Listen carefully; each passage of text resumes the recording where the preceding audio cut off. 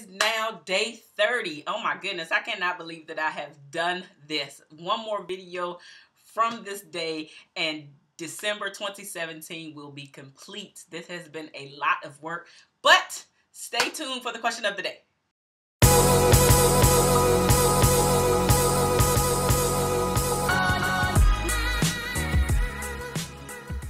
The question of the day is it okay to stay in contact with an ex when you get into a new relationship?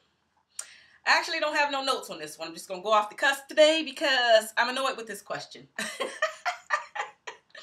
Yes, I'm annoyed with this question because I just don't see no point in it. Honestly, I just do not see no point in you staying in contact with an ex. Now, I do understand that some people genuinely become friends afterwards. But so my thought process is this. If you need to stay in contact with an ex, usually you're staying in contact with the ex because you're hoping that something is going to pop off. Yeah, you hoping that y'all gonna get back together. You hoping that y'all might even have some, a couple more times for the sex, especially if it was great, not just good, especially if it was great. You're hoping that you can have somebody just to call and chill with. That person is very familiar to you. But to me, an ex is an ex for a reason. You serve no more purpose in my life if you are an ex. Because I'm not looking for a whole bunch of friends. I'm not.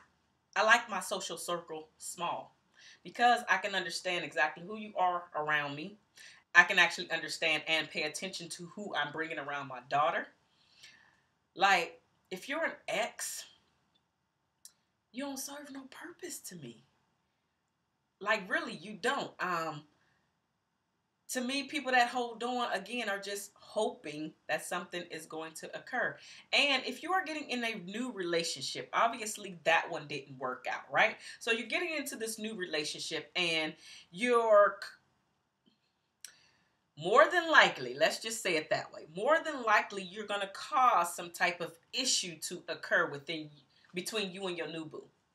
Because nobody wants you to be on the phone or texting or whatever it is, giving them more time, energy, and effort that you could be putting that time, energy, and effort into the new person that you're now hanging out with.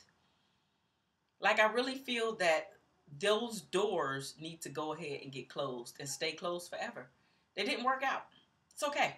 Now, obviously, I know that this is my only opinion. Some people agree, some people don't.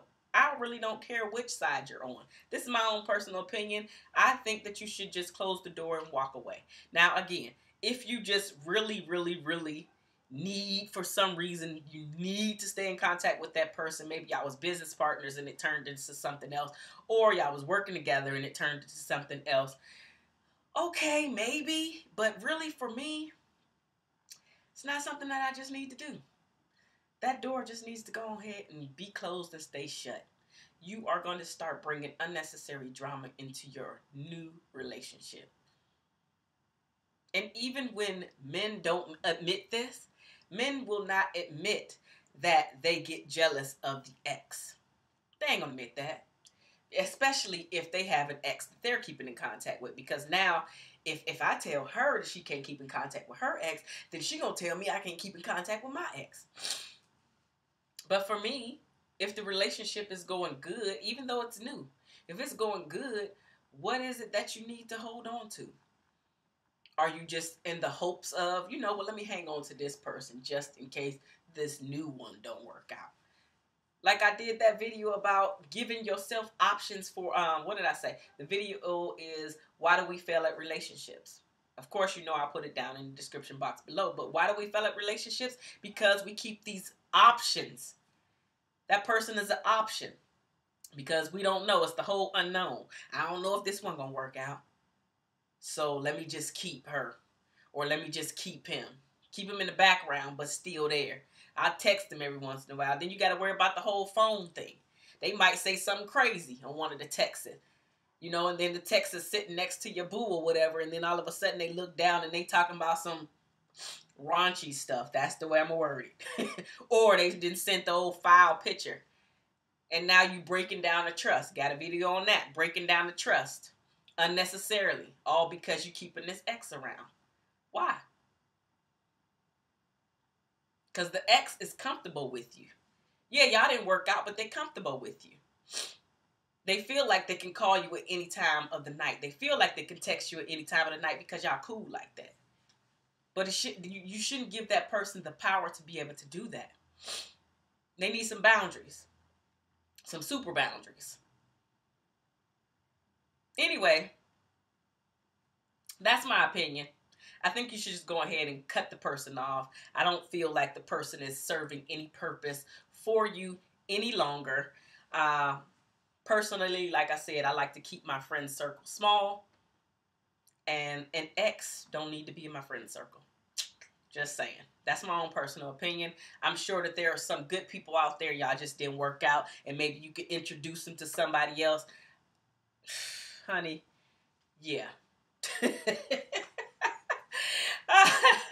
Give me thumbs up if you guys like this video. Even if you did like this video, give me a thumbs down. Just let me know something, because as you see, I didn't have no notes today. This is something new. I don't usually do it this way, but I wanted to go ahead and just answer this question because this is a no-go for me. I didn't feel like I needed to give you a whole bunch of statistics or a whole bunch of do this and do that for this particular question, which is why I answered it like this. So let me know down in the comment section. If you feel like I needed some notes, then you can put that down there. I will not be mad at you. I am here to serve you guys. Literally, I am. I'm not BSing about that. I'm here to serve you guys. I want to be able to make the videos and content that you are absolutely going to come back and want to watch. So let me know. Even if you give me a thumbs down, you can do that. Like I said, obviously I want the thumbs up, but the thumbs down works as well.